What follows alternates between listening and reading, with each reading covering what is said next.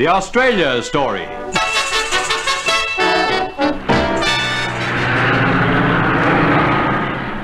They look tremendous, don't they? Yes. You know, when I was a kid, I swore I was going to be a pilot. Oh, me too. Name me any small boy who doesn't fly airplanes in his dreams. Yes, most small boys dream of flying. But there was one young man who didn't see a plane until he was 25. Yet he achieved a place in Australian history that can never be taken from him.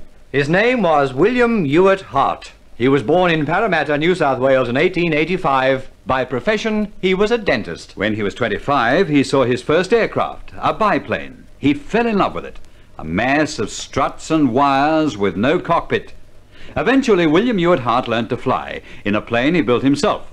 And he became the holder of the very first pilot's license issued in Australia.